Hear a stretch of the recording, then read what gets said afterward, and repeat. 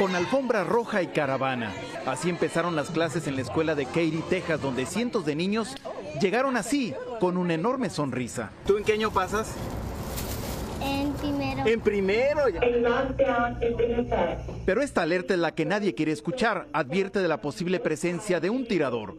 En la primaria McGee, en Channel View, donde hay 850 alumnos, 70% latinos, la entrada está completamente blindada. Esta es la entrada de la escuela, como podrán ver, aquí tiene acceso los papás con los niños, pero llama la atención que todos los cristales que están viendo en este momento están blindados ante el caso de una amenaza.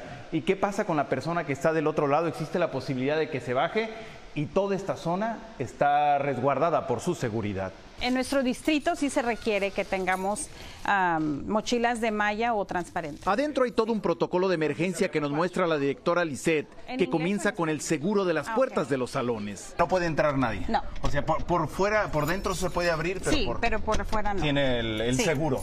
Se cierra, ya ve como aquí está el seguro, se apagan las luces y se ponen en una área del salón.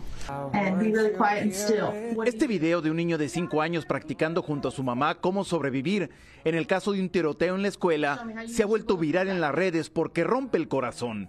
Brenda reconoce que es aterrador, pero les dijo qué hacer a sus 2 hijos. Nosotros optamos por hacernos de un reloj para hacer alguna llamada o mensaje. Son más de 73 millones de alumnos de primaria y secundaria para este ciclo escolar, donde los padres depositan su mayor confianza en las escuelas y no se repita la tragedia de Uvalde, donde murieron 19 niños asesinados y 2 maestras. Pero esperemos de que realmente estén en el momento adecuado si llegara a pasar algún inconveniente. Este año los alumnos no solo tienen que aprender de sus materias, sino a permanecer alertas para salvar sus vidas.